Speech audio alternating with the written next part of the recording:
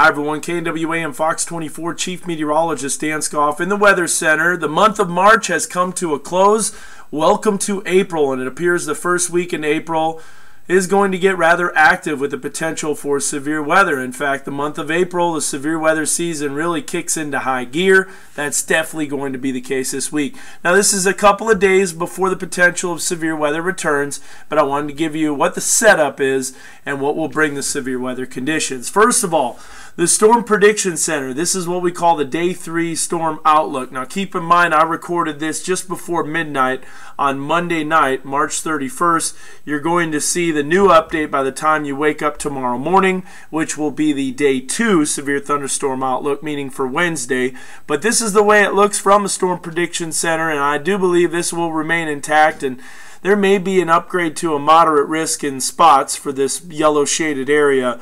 The yellow shaded area that you see on the screen is what we call a slight risk of severe storms. Now, slight risk does not mean the same as a slight chance that there will be severe weather. It means that a few thunderstorms will most likely be severe, and with a moderate risk, that means many thunderstorms will most likely be severe. So that's our risk on Wednesday, and let me show you what the surface map is going to look like. We're going to have a warm front that will basically park itself in southern Missouri and southern Kansas. That will become a stationary front. We're going to have a big low pressure system at the surface that will be over the Oklahoma and Texas panhandles, along with a dry line. Now, a dry line is a boundary between very warm, humid air that will be surging up from the Gulf of Mexico and hot, dry air to the west of the dry line. Believe it or not, the temperature increases west of the dry line. Then when you get west of the cold front, the temperature will decrease. So that's the setup on Wednesday. Notice that humidity really pumping into the region, and I'll show you a good indication of just how high the moisture content will be. Then as we move into Thursday, you'll notice that dry line and cold front starts to move a little bit closer. So the severe weather threat on Wednesday, while it's there, is a little bit uncertain as to whether thunderstorms will develop close to our area. Most likely they'll be in western Oklahoma.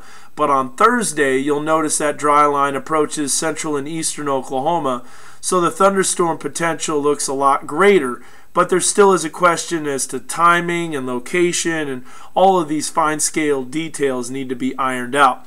Regardless, though, lots of moisture will be pumping up from the Gulf of Mexico, and we will have a lot of instability in place. Now, if you're one of those that looks at severe weather conditions and forecasts, and you like to look at CAPE, which is called Convective Available Potential Energy, that is going to be rather high on Wednesday and Thursday. We're talking about CAPE well over 2,500 and possibly exceeding 3,000 joules per kilogram of CAPE. And if you don't know what CAPE is, it stands for Convective Available Potential Energy, and you need that to have thunderstorm development. That's the fuel for thunderstorms. So watch the dew points surge up from the Gulf of Mexico. Now, it is going to get downright humid, sticky. You're going to feel that mugginess in the air Tuesday evening as that warm front lifts northward. Slight chance of an isolated shower. But as we move into Wednesday, these dew points increase dramatically, mid-60s, with a lot of jet stream energy, a lot of low-level wind shear.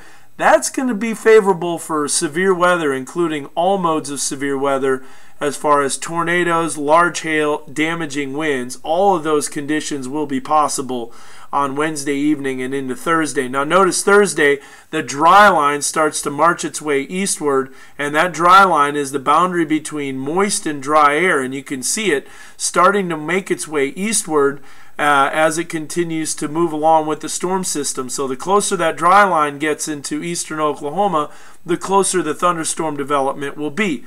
Dew points still in the lower to middle 60s in Fayetteville and in northwest Arkansas, with even upper 60s in the River Valley.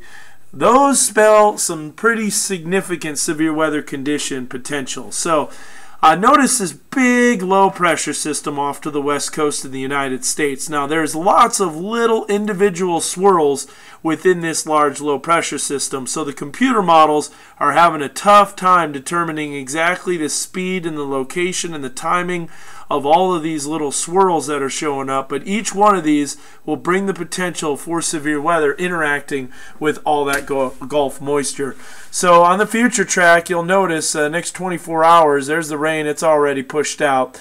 as we do take away the time on this, all of this weather conditions will lead to rapid warming during the afternoon. Tomorrow, isolated chance of a shower or storm in eastern Oklahoma, possibly in northwest Arkansas, but we're not looking at as many rain conditions for tomorrow. Not much isolated storm coverage. Now that's going to increase quite a bit on Wednesday and Thursday, and we're going to keep you up to date with the latest. And by the way, the Storm Spotter class in Centerton that was scheduled for Thursday evening, well, obviously there's a potential for severe weather, and I'll probably be right inside the weather center tracking all these storms along with our storm spotters out in the field. So we are gearing up for the potential for 2 days of significant weather, Wednesday evening and Thursday. We're going to be watching it closely, so keep it here with your Northwest Arkansas Weather Authority, and we'll keep you advised.